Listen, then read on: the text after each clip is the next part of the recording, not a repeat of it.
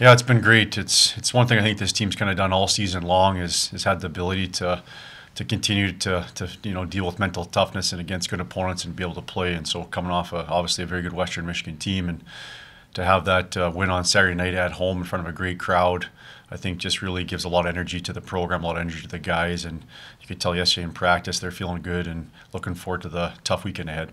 Yeah, the one thing that I admire about Duluth is they've got a really talented group of hockey players, but they all compete and they all work hard. They all play a 200-foot game, and I think that's why they've won a couple national championships. When you combine that talent with the work ethic and compete level, you get something special. So, again, really important for our group that we match that, if not exceed that level of intensity and compete level and be ready to play. So they've done a nice job there, but also, again, we're building. We've got some positive momentum. This team, we've beat North Dakota, we've beat Wisconsin, we've beat Ohio State, we've beat Western Michigan, and we've had some big games as well. So we know what we can do if we play as a team and we show up with the right mentality. I think we can take anybody on. So that's our focus this week.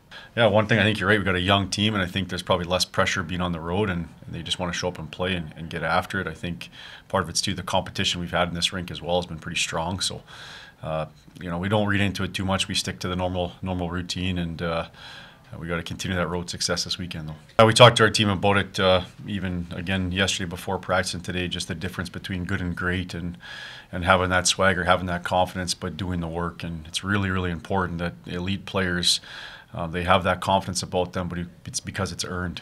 It's because of what you do every day in practice and your daily approach to things and your habits. So we've got to make sure that even though we have confidence and even though we're doing some good things, that the work's getting put in, because that ultimately leads to success. So making sure we're focused. We had a good practice yesterday, and we'll have another good one today. Yeah, I think it's just big.